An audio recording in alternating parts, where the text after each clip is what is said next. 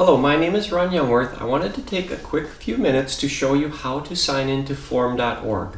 And what you need to do is to have an internet browser where you can type in a URL, a website, and that'll work on a laptop or computer, or you can do this on a smartphone or tablet as well, as long as you can get to a browser where you can enter a website. So you go to the browser, and then where you can type in the website, you type form.org. There you'll see come up is the sign up page for form.org. You click on sign up in the middle of the page, and then you'll have three options: get an individual subscription, sign up as a parishioner, or get a parish subscription. Well, we already have a parish subscription at St. Mary's Omro in Winneconne that was donated by a generous parishioner. So you want to take the middle option, sign up as a parishioner, so you can connect to that donated membership that we have. Then you're going to get a page to create a new account if you don't already have an account. And here you want to type in your the name of our parish, because you want to get attached to that membership that we already have that was donated. So you type in Winneconne or Omro, and you'll see automatically coming up is the St. Mary Churches Winneconne and Omro. And then you click on that, it'll fill into the box for you, and then you want to click next. Now you want to enter your name and your address here, or your email address.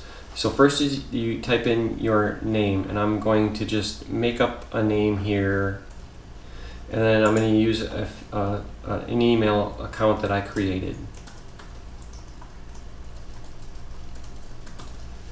And then you click sign up. So you can see now your browser switched to watchedform.org/browse, and you're actually signed in, and you can start browsing here and looking at all the content within our subscription. That's really all you need to do to start watching. Now, if you ever get signed out of your account, so if I go here and I click log out, so now I'm signed out of form.org.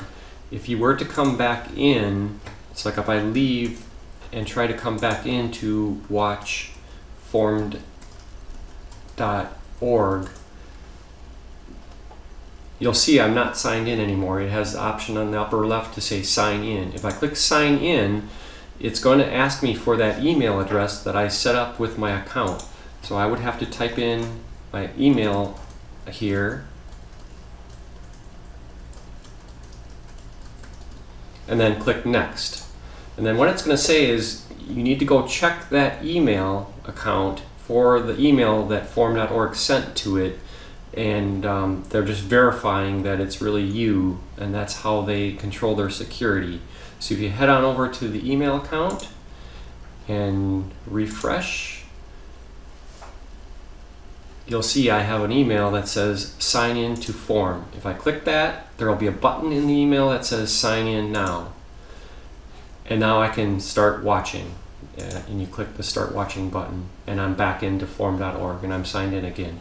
So that's how easy it is. There's no passwords to remember other than your email account password to get into that to see the email, and then you can start enjoying all the content that's available. And it really does have a lot of great content, from movies to educational programming to audio books, and you know, really a lot of different educational material for kids, adults, and families. So it's really a great resource for us to have available, kind of like a little Netflix for our church. So head on over and sign in and enjoy the content. Thank you for watching. God bless you.